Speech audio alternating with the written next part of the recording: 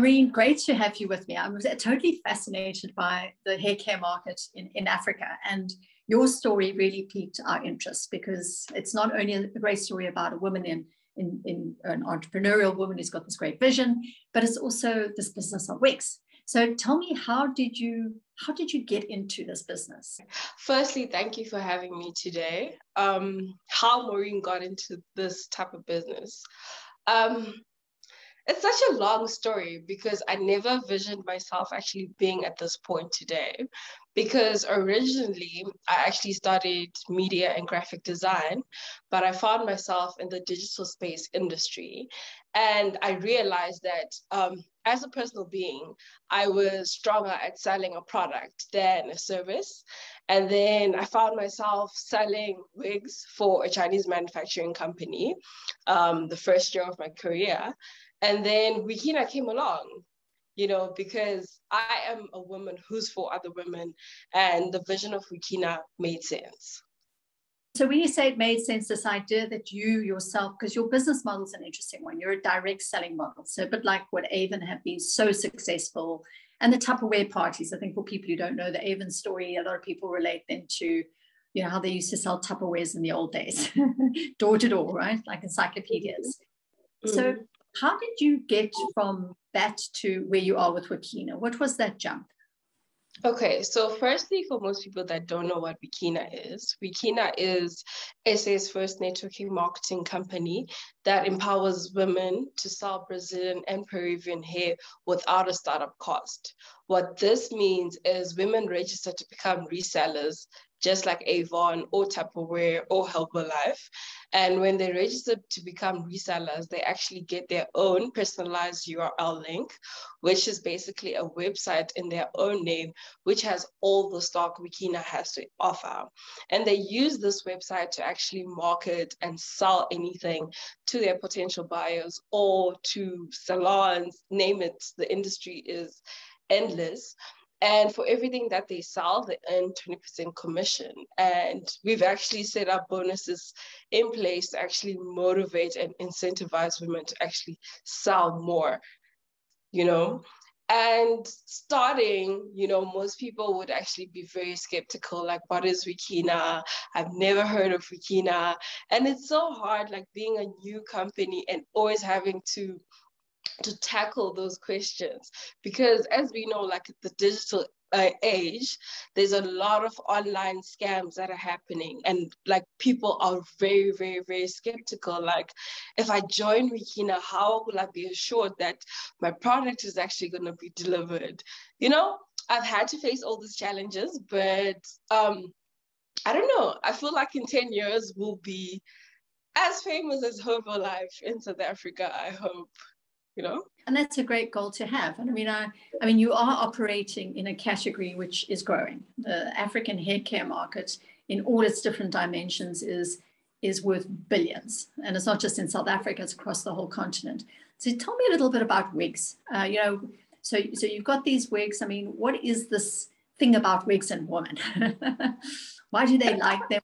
What is it? And what is the whole concept around wearing a wig rather than a weave or your own natural hair? Okay, can I use a practical example? Because sure. I can see you also have a middle part with your long natural hair.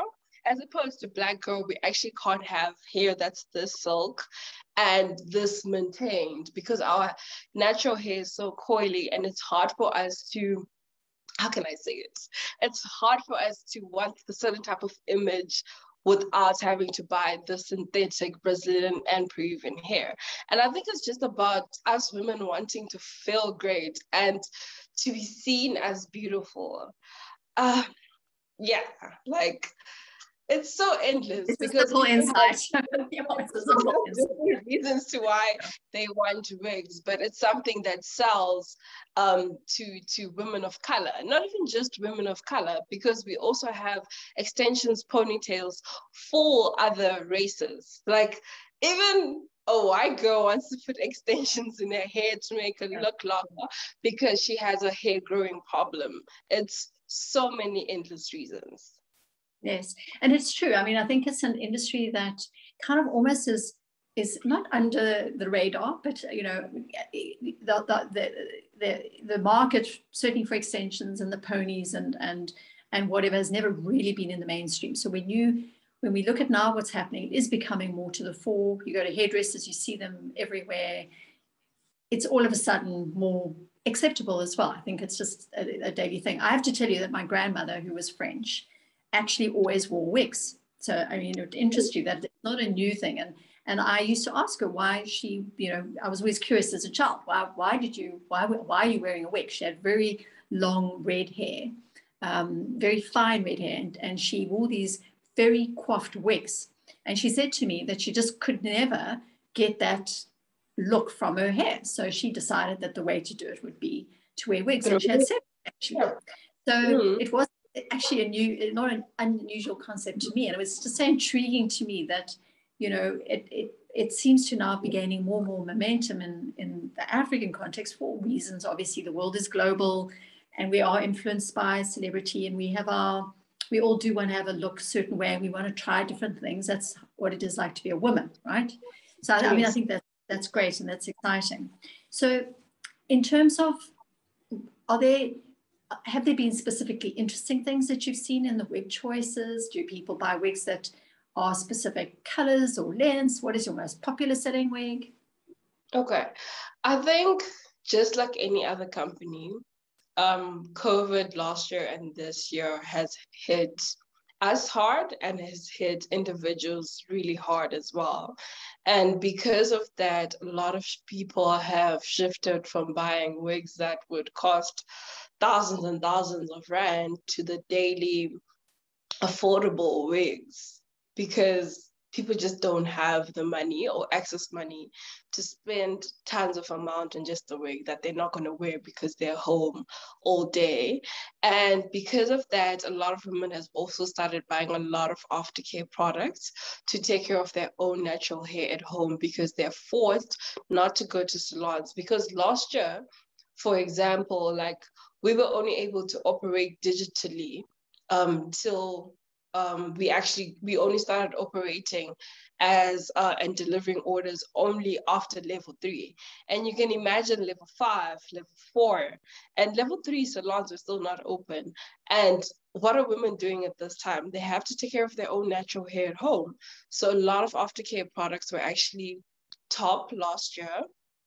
And it's only now that the economy is opening up that women are actually starting to buy more of the curls, more of the long fringes, because they're actually going back to their jobs and they're going outdoor.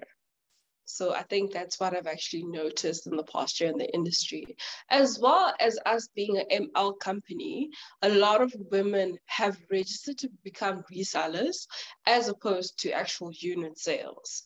So we can actually have tons and tons and tons of women that actually join to become resellers and sell to other women, but those members are not exactly pushing unit sales. So I think that's the great part about Wukina. Even though we weren't making as much unit sales, we were still getting tons of member signups, because from March last year to March this year, we've actually managed to get over 1,500 new sellers, which is a great number, you know, and we're hoping to grow more. So just on that point, I think the last question I would have for you is like, you know, you explained to me that in the next decade you'd really become like a Herbalife or dare I even say it, an Avon, which is a great goal to have. What does that mean? I mean, like, is it a number? Is it like 50,000 women, 150,000 women? What is the number that you put on that? How many women will you be empowering with Wukina? I don't have a specific number that I want to reach, but I have certain targets for myself. I want, in terms of brand awareness, because I feel like brand awareness is like the biggest challenge we're facing right now as a new business. We want, when someone talks about Herbalife, honey, flat tummy tea, to also associate all those brands with Wukina in terms of visibility. And once we have visibility, the numbers will always come.